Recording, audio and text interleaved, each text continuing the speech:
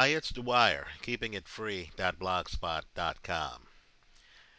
You know, the biggest problem that Brian Williams faces right now is the nature of the helicopter story. At a time when the mood of the country is such that we are helping make movies like American Sniper blockbusters, right? Chris Kyle's killer is now on trial.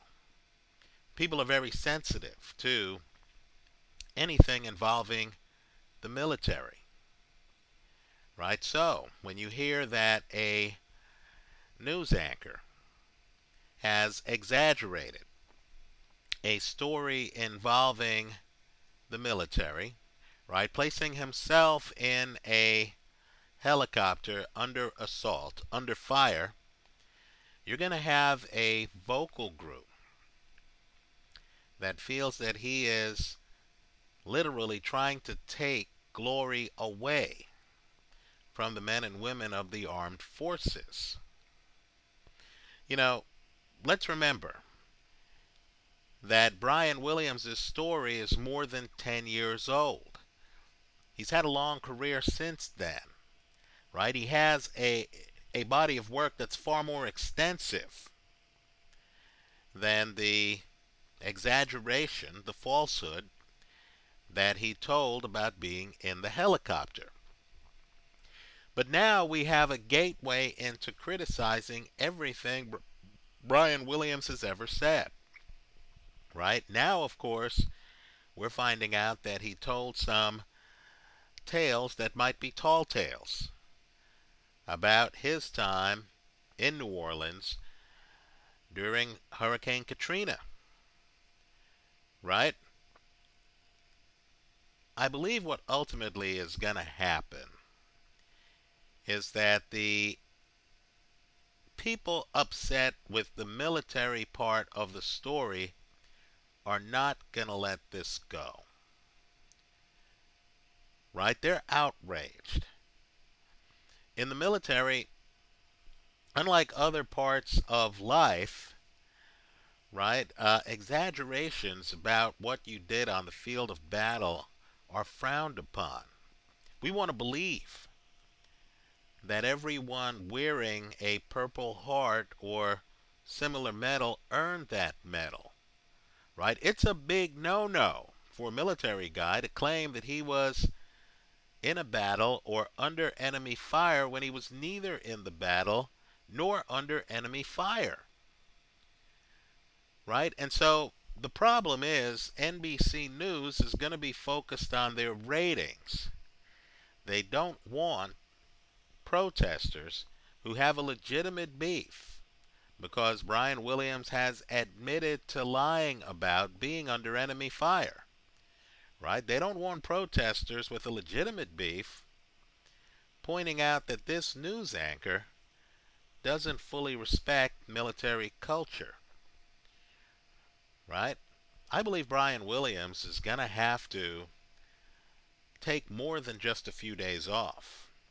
I think he's going to have to take several months off. I don't think this story is going to die down. I believe the sponsors of the newscasts on NBC are going to be very sympathetic to protesters who believe Brian Williams has looked down on military culture, right? Because, of course, many of the sponsors, number one, are very patriotic. Number two, are themselves former military personnel, right? I'm not sure if the man on the street fully understands how big a faux pas Brian Williams made. This isn't just an inaccurate story, right? This is a story that's an affront to anyone from military culture who values accurate reporting of military events, right? So Brian Williams has a far bigger problem than any of us want to admit. I'll agree that it's unfortunate that an entire career can be brought down by one lie. But unfortunately, this lie is big enough where it could do just that. You need to ask yourself, right, in a country right now that has made American Sniper a blockbuster, that is very sensitive to the concerns of veterans, especially those returning from combat, right, that understands, that's had a VA hospital scandal, and that understands that it needs to treat its military personnel, its veterans, better than it has been. In that kind of atmosphere, how can you have a news anchor who's actually claiming to have been under enemy fire when he wasn't? Right? Many people are going to be angry just looking at him as he goes forward. Also, what sponsor is going to have the willingness to publicly say that making up, fake military adventures, claiming falsely that you were under enemy fire is acceptable to them, is not a big deal? In fact, isn't the climate just the opposite? If you're going to make a mistake, you want to make the mistake on the side of patriotism, right? You want to make the mistake in saying, "Hey, let's be completely accurate here."